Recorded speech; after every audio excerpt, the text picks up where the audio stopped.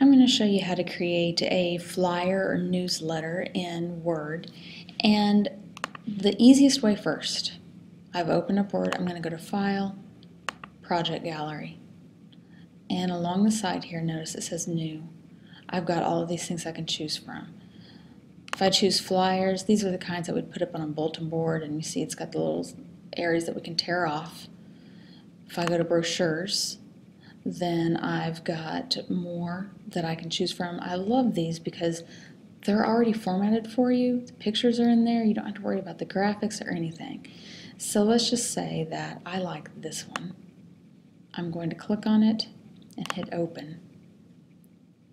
It brings it up, and so all I've got to do is double click on there and change the text to whatever I want it to be.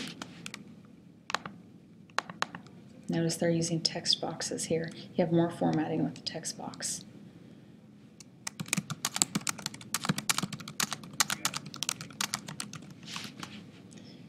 This picture obviously does not go with what I'm doing, so I'm just going to click on it, hit delete, go to insert.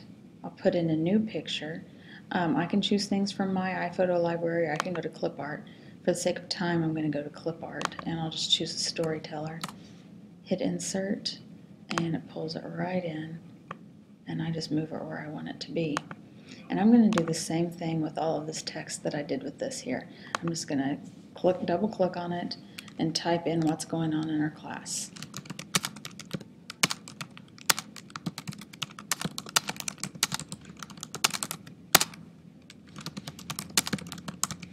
There you go.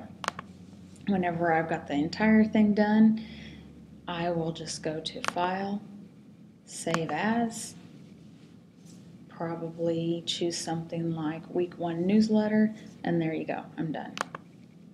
I love these because they are easy to do, and I don't have to worry about the graphics. So if you're like me and you struggle with things as far as like colors and things like that go, this is a great solution.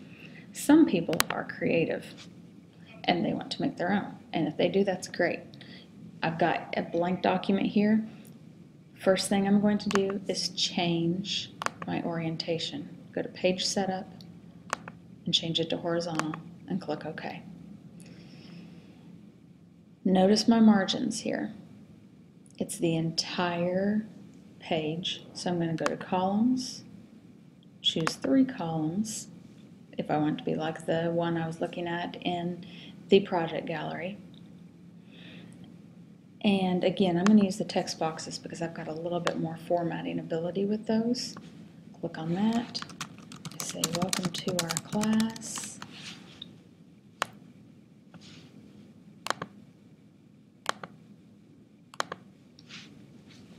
And then down here I can add in another text box, or say, this week we're off to a great start, just like I did on the last one.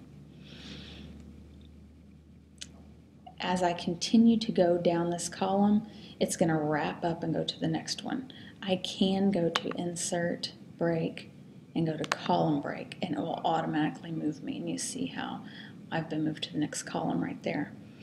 Okay, now I'm going to go back over here to this column, and I want to spice things up a little bit. I'm going to go to Basic Shapes, just choose the rectangle because it was the first one.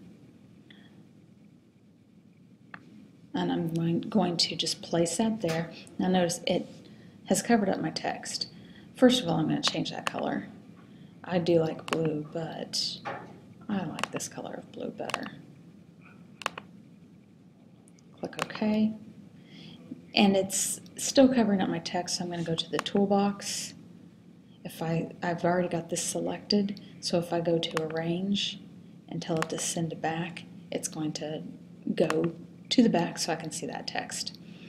Let's say I want to put in a picture. Same thing, just go to Insert, Picture, and I can choose Clip Art or my file. I'll just go with that same storyteller and it puts that picture straight in there. So it's the exact same way. It's just that this one you're going to be designing your own to make it look the way you want to, whereas if you use anything from the project gallery, you're going to be using a template.